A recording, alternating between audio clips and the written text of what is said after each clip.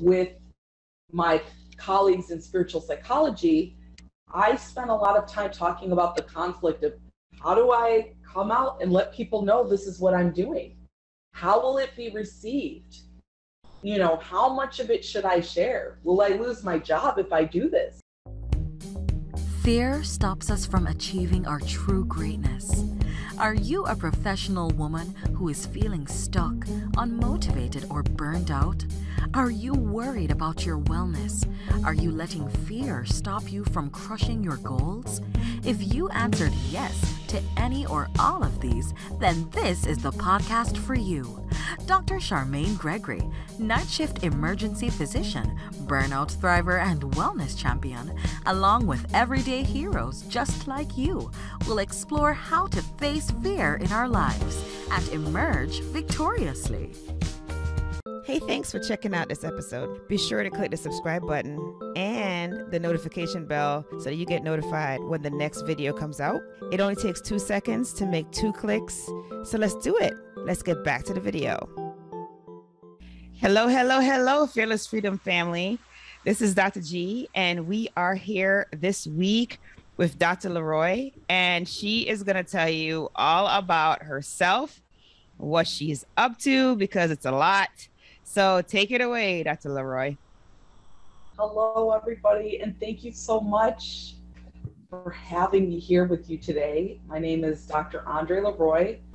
I am both a Harvard-trained medical doctor and a medical intuitive, and I support people in enhancing their vitality so that they can basically live the life of their dreams and thrive. I also help physicians who want to pivot into wellness careers so that they can really live life on their own terms. Awesome. So now you have to dig a little deeper and tell us how you got onto that journey, because that's really what we want to know. Like, how did you get there? Like, how did you get to be in the position where you're able to help others the way that you do? Yes. I mean, I would say it starts from childhood. So my mother is Jamaican. My father is Haitian. Big up Jamaica. Big up Haiti. Yep. I grew up in a household on my dad's side. There are now 14 physicians. On my mom's, nice. All natural healers. And we grew up using both. You know, sometimes when it got too serious and we needed to, we would go see one of my cousins who's an internist who lived down the street from us. I grew up in Chicago. Or other times, you know, at the beginning phases, I would talk to my grandma, who would make what we call bush tea. Of course. Yeah. She would brew it for us, and you would feel better. So I grew up in this household never understanding how one would conflict with another. Right. And then when I got into medical school and training, it's like, oh, all this stuff is terrible, it's bad, but we know everybody's using it, everybody's doing it. And to me, it's more about the outcome. It's more about, how does it make you feel? Are you feeling more energized, more vital? Because a lot of the treatments that we are traditionally giving people at times make them feel worse. And so then they turn to these things to supplement and support themselves. And so I always thought, why can't I be a bridge? And in my own journey, you know, I went through several phases of burnout throughout my career. And I feel like stress management was taught as an experiential course. Yes. In medical school. All learned it very, very well. However, what's on the other side of that? And so I really wanted to create a new possibility to be able to still do what I love. I love serving people. I love sitting knee to knee with them. I love supporting them and optimizing their health. And can I also do it in a way that doesn't drain me, that doesn't take away from my energy, but uplifts me and creates a win-win situation for all?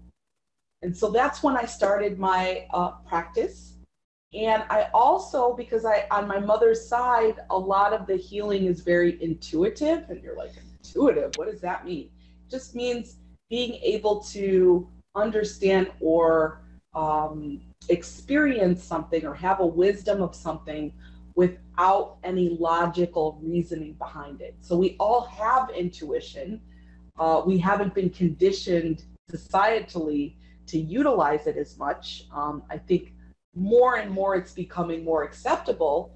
But if you look at the greats in medicine, Hippocrates, Maimonides, they talked about being able to sit and being still and quiet and listening in for the answers of how they wanted to treat people.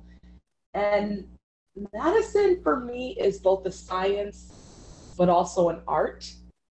And I feel like in the era of evidence-based medicine, which is so important, we lost sight of the art. And so I want to bring that art back so that we're upholding both sides of the picture here. So yeah, no, that's awesome. Because like it's funny because I was talking to somebody the other day and we were talking about this very same thing in the sense that medicine has really shifted to the far extreme of just the facts.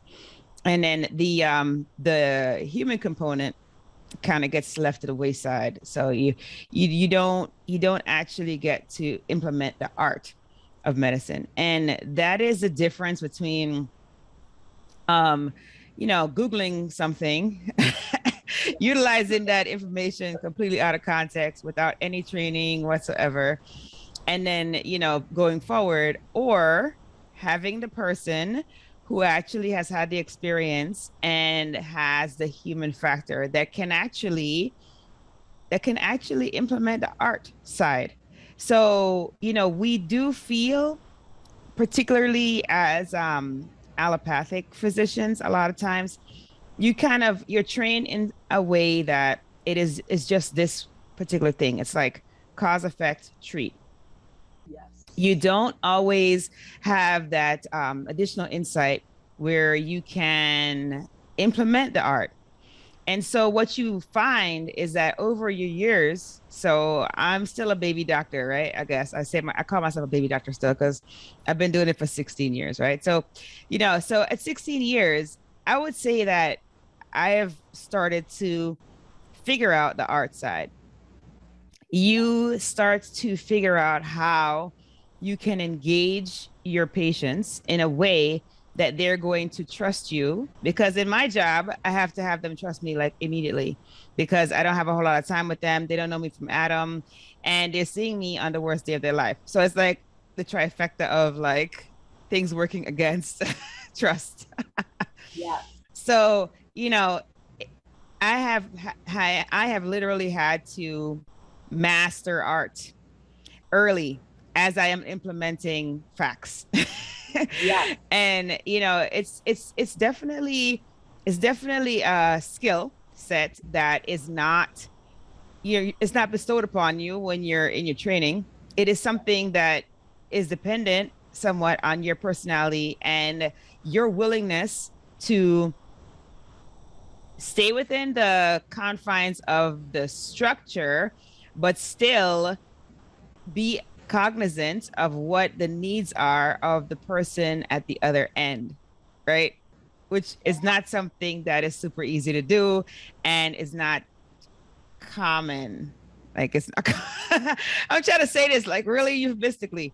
But anyway, so yes, the art does come through for many of us. I would not say that it comes through for all of us. And I do see where there is a need for the integration of the two worlds, which is what it sounds like you're adept at.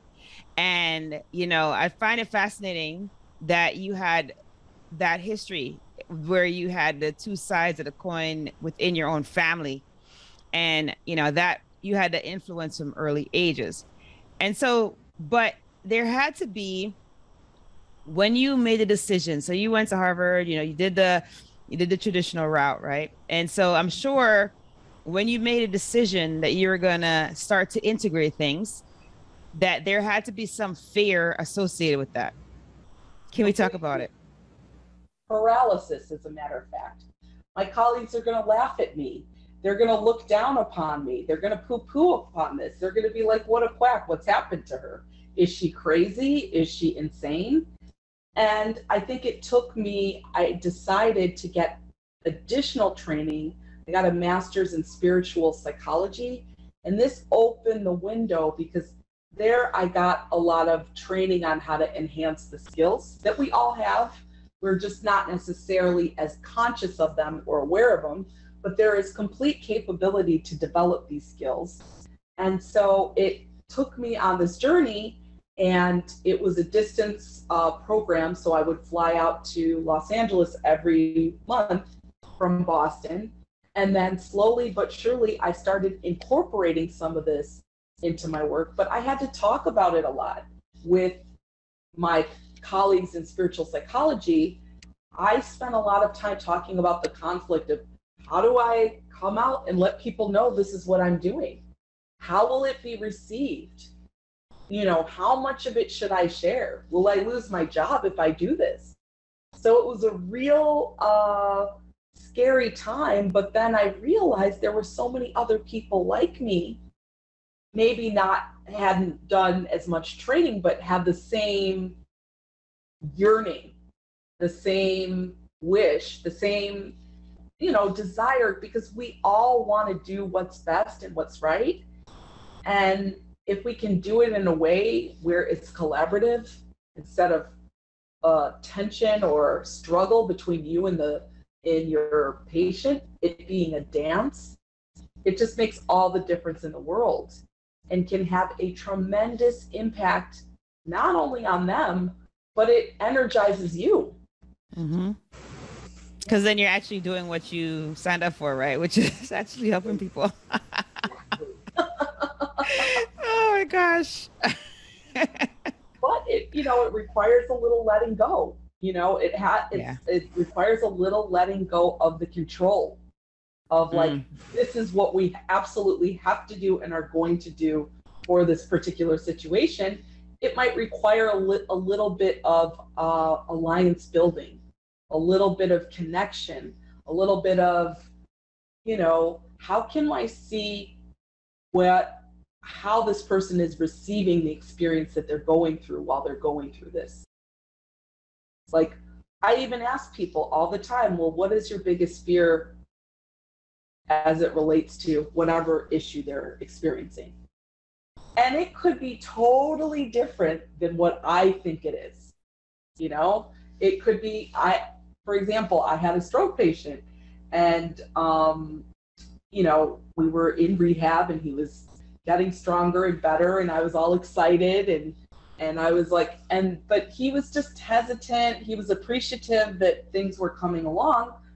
But I asked him, what is your biggest fear? He's like, what if I'm never able to, you guys have me on these meds, and since I've been on them, I have not been able to have an erection.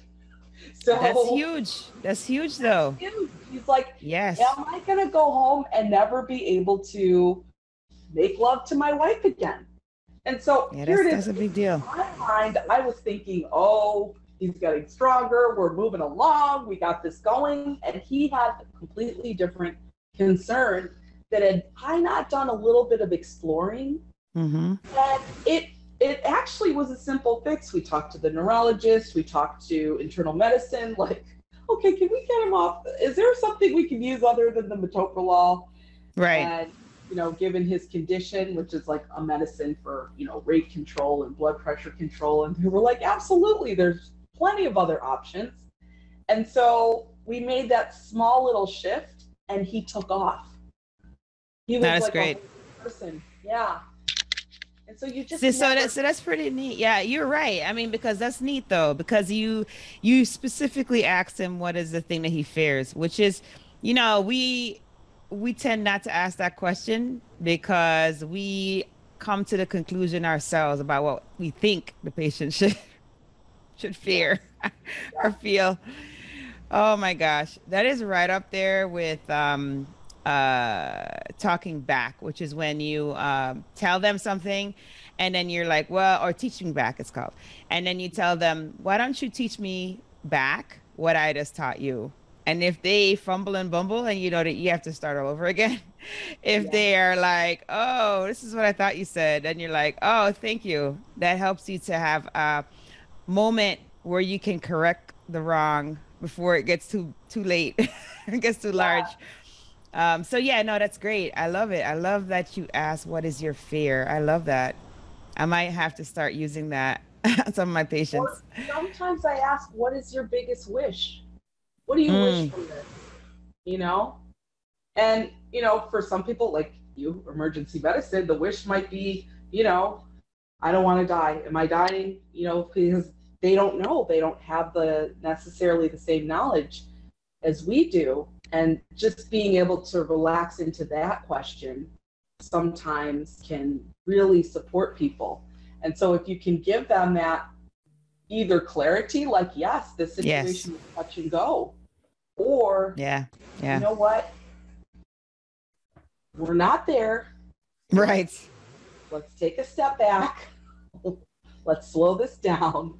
Here's what we plan to do. Because oftentimes they can't even receive what you're No. sharing and what Yeah. you're asking of them Mm-hmm. if they're in such a state of fear, shock, anxiety, trauma. They're not able to receive any of the information that you want to deliver. So true. Oh my gosh. And I find, and I've been doing this more and more lately. Um, I don't know if it's a function of the current practice environment that I'm in, or is it a function of me, you know, entering into that later stage of baby doctorhood. I don't know. But anyway, I tried my best to use levity, right? So I'll make a joke. So like if they say, am I gonna die today? And I know it's not anything serious, I'll be like, well, we're all gonna die, but your time is not today. And I'll just make a joke about it. Mm-hmm. And it's like, unless you have other plans, you have other plans, tell me because I need to know, you know?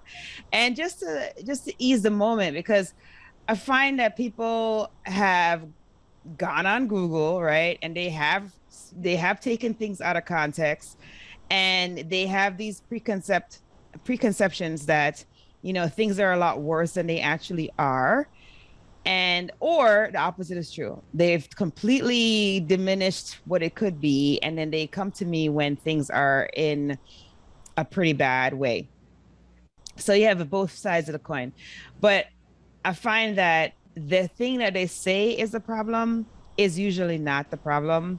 And it's not until you like loosen up a little bit and you maybe tell a joke or something, or you ask them about something that makes them happy or whatever it is, something to distract them and to ease their mind. That's when you get the real reason why they're there. And I mean, this people may wonder, how is this even possible in the emergency department? But even when I was in the really, really busy emergency department, I still was able to do this because I would use I would use those first few moments when I enter the room. I would literally say, hi, I'm Dr. Gregory. I'm going to take care of you today. Tell me how you're doing. And I just let them talk. And you just let them talk for a good minute, sometimes even more. And I mean, of course, I'm not going to let them go like, wow, what, back in 1975 when I was born, this is what happened to me. I'm not going to let them do that. But just having them talk and just actively listening for the first couple of minutes just makes a big difference, because now it's like, you just think about it. Like if somebody's listening to what you're saying, you feel important. You feel like the person is actually interested in your well-being.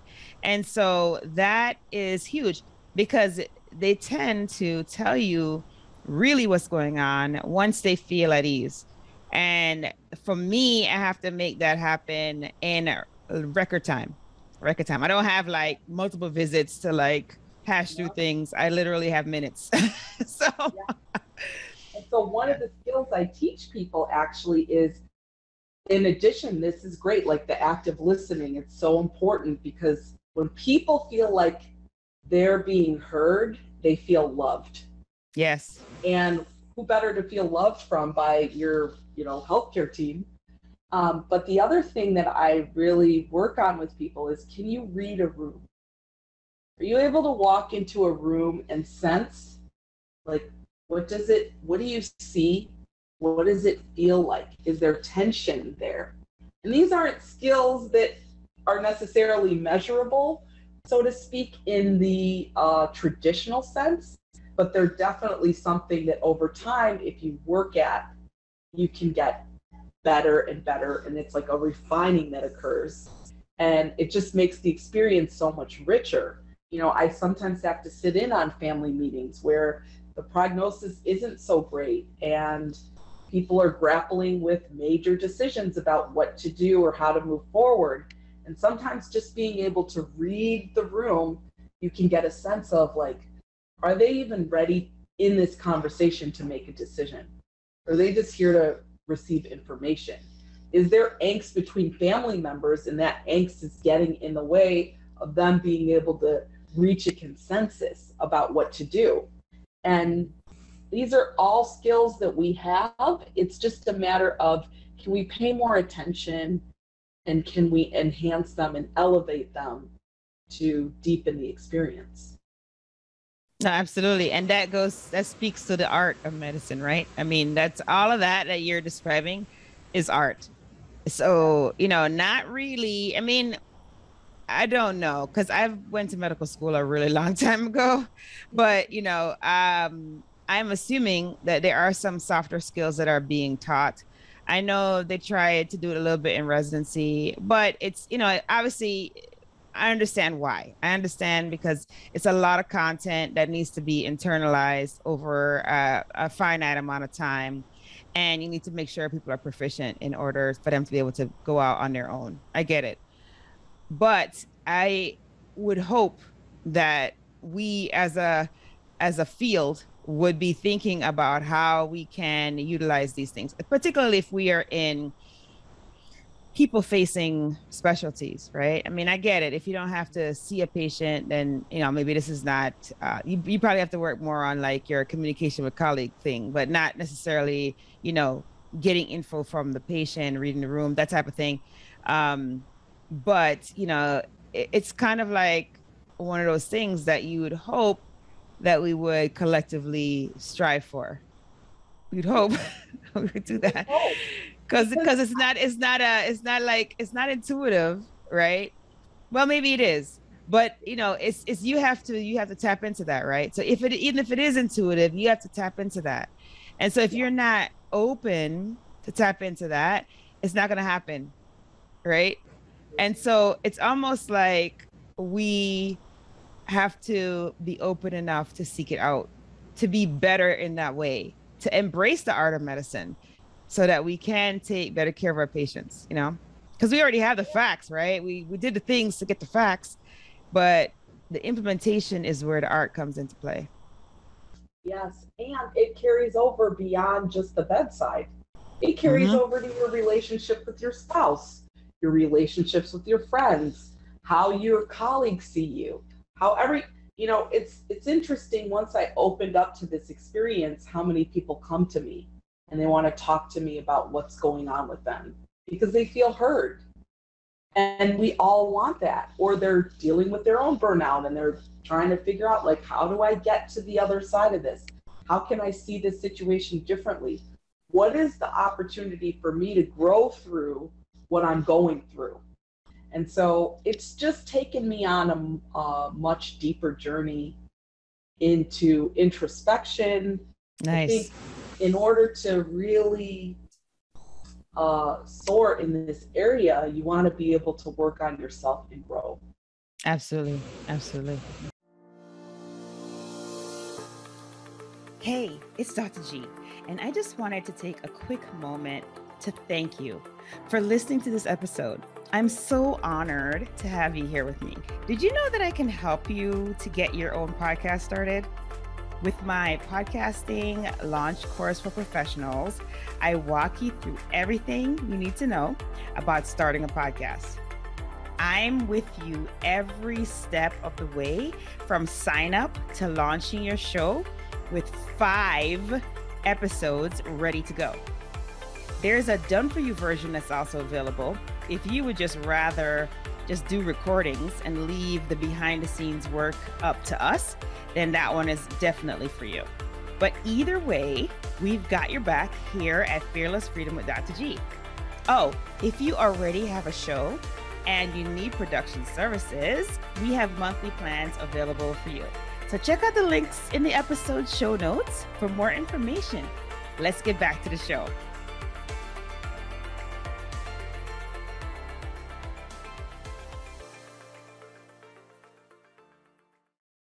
Yeah, no, that's totally paramount because, you know, it's and it's interesting that you mentioned burnout because I was on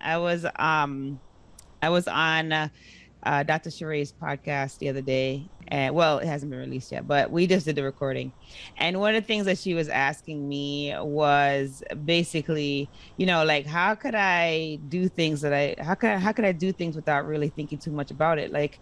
How can you just sell everything and just move 7,000 miles away with your family? Like, how do you do that? And I was like, it's because, I mean, it started with me recognizing that I needed to change something in my life. And at the time, it was my physical self. And it turned out that it was actually the fact that I was going through burnout. So like as in the process of things, you know, as I was doing physical exercise and also starting to work on personal development on a regular basis, then it became very clear that the patterns of my rituals before work were definitely alarming and not normal and were signs of burnout. And so, you know, it's like you mentioned that, you know, burnout led you down this path of introspection and intuitive practice. And it's interesting because burnout has a funny way of doing that, you know, if you recognize it. Now, for me, I didn't recognize it. I actually like serendipitously kind of fell into it and started to see it for what it was after I worked on something else in my character. So, you know, the fact is that if we are not being introspective, if we're not working on our personal selves, we will not recognize when we are starting to go down into the pit. We will not understand that we need to have multi dimensions to ourselves and not just have it be one dimension, which is medicine, right? Because a lot of people, that's all they have, right? All they have is medicine. And it's fantastic, but it's not fantastic because nobody wants you as the caregiver to be broken. Nobody wants that. Because if you're broken, guess what? Yes, your skill set is a last to go, right? It's kind of like alcoholism or drug abuse, right? You function very well until the very last moment when you fall off the precipice and you stop functioning. Nobody wants that for you. And so it behooves you to start, even if you feel like you're not there, just start doing a little bit of personal development on a regular basis. Maybe start 3 times a week and then build up to daily. And it doesn't have to be anything complicated. It could be literally affirmations. It could be literally listening to something inspirational. It could be literally, you know, listening to a podcast or reading something or audiobook or something like that. It doesn't have to be complicated, but I am telling you, it is important. It is so important. It's not even funny. It's essential. It's not just important. Yes. It's essential. And when I coach, you know, healthcare practitioners, I tell them this too. It's like, yes, we're spending an hour together and we're hashing through some things that'll bring up the awareness and help with the little shifts, but it's what you do outside of here that's going to make the biggest difference. Like, are you visioning for your life? Because I imagine, and maybe correct me if I'm wrong, but perhaps intuition also supported you in getting to Guam. Like maybe you didn't necessarily have it all mapped out and planned out, like step A, go here, do this, and then I'm going to go here. But you kind of allowed yourself to open up to these possibilities on this winding path. And that is your inner wisdom. That is your intuition. That is your heart guiding you to the next step. Yeah, no, you're right. Absolutely. Like she asked me, was I not afraid? I was like, yeah, I was afraid. I mean, I'm afraid in everything, but I'm not let my fear not make me do the thing. Yeah. You know, I learned that every time, and again, the caveat is always, as long as the fear that you have is not going to be protecting you physically, right? I mean, I'm not going to jump off a cliff without a parachute or whatever. That's what I mean, like when I say physical harm. But, if the fear is something like I had an incredible fear of public speaking, I still have it, but it is so like is such a fuel for my speaking now, when before it was like this ridiculous amount of angst and like a sympathetic overload that would happen and all these ridiculous replays in my head that were not positive. And that took away from the energy and the output to the audience. And so once I recognized that, I started myself on a desensitization pathway where I got in front of more audiences. I did like Facebook Lives and IG Lives. I just did more extemporaneous speaking. And then I did a podcast, right? Started this podcast. So, it's not a matter of like, are you scared? Yes, of course, you're going to have fear, but fear is like a potential energy. And I say this quite a bit. It's a potential energy. And it's like the cheetah who's waiting, right? A cheetah, the cheetah has like amazing musculature and has the capability of achieving incredible speeds. But when the cheetah is waiting, all of that potential energy is in her sinews and her bones and her musculature. But when she sees her target and she's ready to hunt and she goes off, that becomes kinetic energy. So the fear is potential energy before you do the thing. If you stop there, then oh my gosh, you'll never get where you need to go. You'll never grow where you need to go. And so if you push forward and you turn that fear into kinetic energy, oh my gosh, it's incredible. It's absolutely incredible what happens. Like I look at myself 9 years ago, I guess. It was 9 years ago. And the person that I was 9 years ago is completely different from the person that I am now. And so making a decision that is a big decision like that, we decided in October, let's just go somewhere. We picked a place in a day. I interviewed, I got the job. Then we had to do all the things. We had to sell the houses, sell the cars, get the licenses, all the things.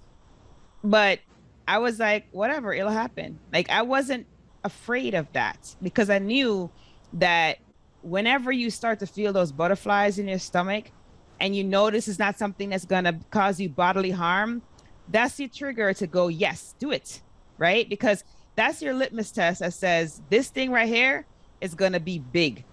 And I have no regrets. I have no regrets about selling everything and moving 7,000 miles away. Zero regrets. Actually, my life is so much more enhanced at this point than it was when I was in my previous place. And that would never, ever have happened if I hadn't decided to take that potential energy and turn it into kinetic energy and just do it anyway, even if I'm afraid. Yes. And so the way I frame it is we're taking that fear and we're turning it into excitement. Yes. Because when you can shift it from that, that tension and that inaction and that stagnant energy, like you said, into that active movement, it's like, I'm sure over time it became more and more exciting. Like, oh my gosh, here we are. Oh yeah. Island. And I see your posts. I'm like, whoa. Oh my gosh, it's so awesome. It's so awesome here. I can't even explain it. I try, but it's like I don't even have the words, and I have a decent vocabulary. I just don't have the words to describe it. It is incredible. It really is incredible. And especially going, I'm thinking about winter. Like you don't have to think about that really, do you? No. And I used to think about winter a lot because I lived in Michigan, right? Which, winter gets pretty crazy. And then for medical school, I was in Buffalo, which, there was just a ton of snow all the time. And I didn't realize it, but I actually had seasonal affective disorder. I thought it was kind of weird that whenever we'd go skiing, I felt better. I would feel kind of bad, and then I'd feel better whenever we went skiing, just because the sun was reflecting off the snow. And then when I went to residency someplace warm, so it was like not a big deal again. And then of course I settled out in someplace cold, and then it became very evident. But as soon as I figured it out, I literally every January, February, March, we were out of there. Like end of December, always had a trip every single month to get to sun. Like we knew like we had to in order to make it through living in someplace cold. And so it is very different, right? But I'm an island girl, so it's like this is a homecoming to be in an island. Yeah. And those So yeah. butterflies you felt, even Oh that, yes. those butterflies you felt in your stomach, that is your gut instinct. That is your intuition telling you that, yes, keep moving in this direction. Keep moving that way. This is where we want to go. And so it's just so incredible how you followed that all the way to Guam, Yeah, I guess it is. I guess it is not really like a normal thing. I don't know. I don't know. For us, it's kind of like, all right, because even my whole family was like, yeah, let's just face the fear together, mom. Like they all are, because I guess they've seen my process. Like they've seen like what has happened to me over the years and how I have took a fear and just went after it, and then the next one and the next one and the next one, and they've seen what happens when you do that, and they themselves have done the same. Like my children have had some fears, and they've had to overcome them, and they did so very constructively. And so when the time came for us to be on this big adventure, they were ready. They were like, yeah, let's do it. as opposed to some people who the fear comes up and then they may turn to control. Yes. How do I control my environment so that I can dampen this fear, so I can suppress it, so I don't have to experience it. So they'll do everything to create a life so that they can avoid it. But the truth is, the only way around something is through it. That's truth. That is true. I guess you could go over it, but yes, through it is the best way. Through it is the best way. Yes. Definitely. And I love what you said earlier, because you said instead of saying going through, you use the term growing through. And I feel like that is so the truth, because we only get one life, and it's a finite amount of time that we are not privy to the length. We're not privy to the time and date when we're going to no longer be here. And so it's almost like we have to have that mindset that we need to make these days count, right? Because we just don't know what the number is for us. And so that is also another part of facing fear, because if you realize that and you know that you have to make this life meaningful, you have to enjoy this life and live it to the fullest so that you have no regrets, then you will look at facing fear very differently, because you will actually welcome fear, because you will know that that's the butterfly path that you described, right? That's it. That's where you should go. Yeah. And so it's not about like, oh, I left all logic behind and I just followed my heart and took this big leap. No, there was a lot of logic that may have come along the path to making this decision. And ultimately you used both your mind and your heart. And that's the most important thing. And that's what, fear can be seen as a downfall, or it can be seen as an opportunity. And I think over and over again, through this work that you're doing, through your tech company, through all of the different ventures that you have, you've shown that you have utilized fear as that opportunity to continue to move forward, to continue to grow.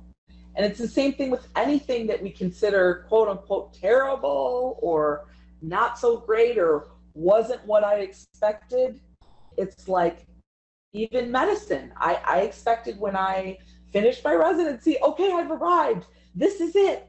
I'm going to be making all this money and I get to do what I want. Ha ha ha ha ha. And that's so a joke, right? Such a joke. And I tried it that way.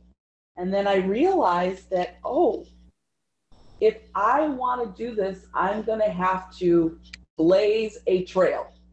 There And you I go. don't want There you to. go. I'd rather be comfortable. I'd rather be cushy. But you know what? I finally said, I have to do this. If I'm going to continue to practice medicine, I have to do it on my. You hit a wall and you're just like, okay, I don't want to abandon this altogether. I've worked Right. so hard to get here. But how can I do it in a way that fills me, that invigorates me, that not only makes the person experience more vitality, but me myself? It's like, and it holds me accountable to really like the utmost self-care, because I'm asking that of other people. I can't ask them to do what I don't do. That's the truth. Yeah.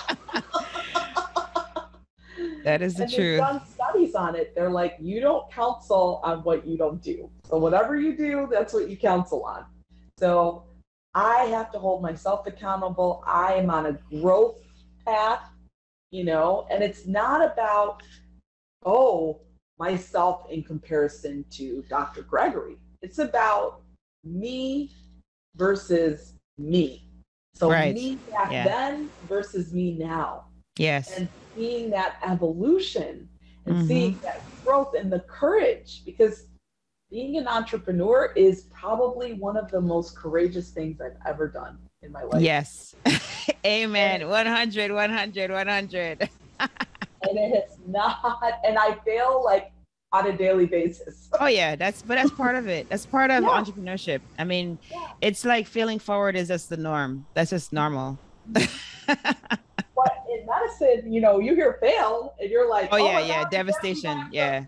Devastation. I gotta repeat.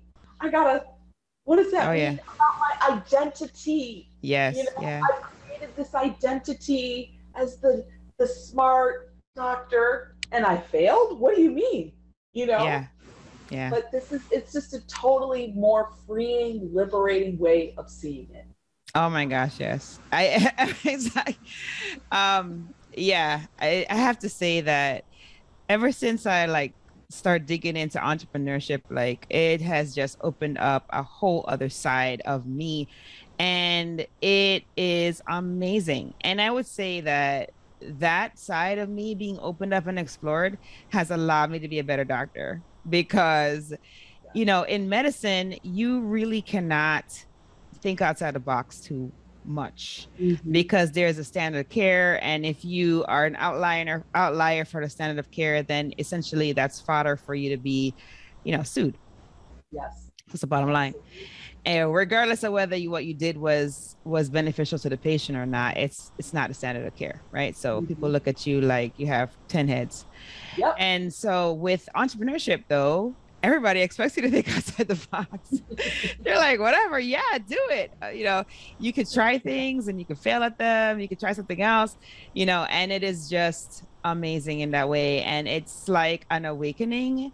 I don't know if you experienced this, but it totally was an awakening back those years ago when I started digging in, when I was working on my mind and my body. And I realized that I could help other people to do the same thing. I started a business doing that. And so that just opened my mind to it. And ever since I've been at it, and it has been so fulfilling. Absolutely a great way to complete the circle, I guess, and make my, create another dimension of myself, so that I don't feel as though if medicine were to go away tomorrow, which, for many, it did go away in 2020, and, it's still kind of sketchy, still, and it's for many. And so I don't feel trapped by the handcuffs that medicine sometimes can put you in. And it's freeing. It's very freeing. And it is an incredible place to be. So I totally love entrepreneurship. It's awesome. Yeah. Boy, oh boy. But it's not easy. It's not easy. No, because it requires you to grow. Yes. And put on your, I had to put on my big girl pants and look, okay, well, what do I do now? Yeah. yeah, stumble, go this way, go in this, and also in realizing that it is not my innate nature to be a workaholic. You know, my entrepreneurship journey may be totally different than somebody else's. And I used to hear, oh, if you're an entrepreneur, you got to work 100 hours a week. You got to do this, you got to do that. You got to work so hard and burn the candle at both ends. And it never seemed appealing to me until I finally met one who was like, oh no, I work 5 hours a day. And I was like, I want what you have. That's what I want for myself. And so they were like, well, just reverse engineer it.